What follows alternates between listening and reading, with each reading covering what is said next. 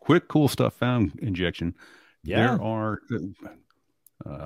what are they called? The little pop sockets on the back of Yeah. the iPhones don't work with Qi chargers and MagSafe and that sort of thing. Except go search for a MagSafe pop socket.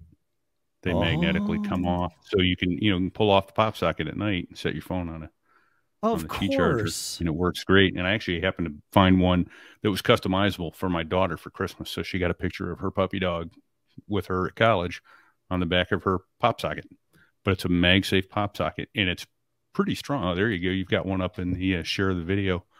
Um, it is a that's handy. I really like that. I like the pop socket. I don't know why I don't have one of those on my own phone yet because I really like the concept to be Oh, able to they've take that on and off the phone and use the MagSafe to its full extent, and yet still have the convenience of a pop socket.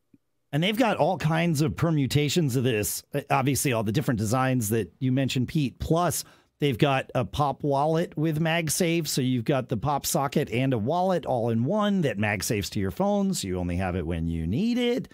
Oh wow! I wish I'd known about these before my upcoming travels to Portland. But maybe before my upcoming travels to Greece, I'll grab one of these. That Well, looks I'm pretty sure I've seen some variant of those in the various big box high tech stores oh, in the okay. neighborhood. Okay. All right. Well, I'll keep an eye out. That's great. Very cool. Nice find. Ah, good stuff. I love it. I love it. I love it.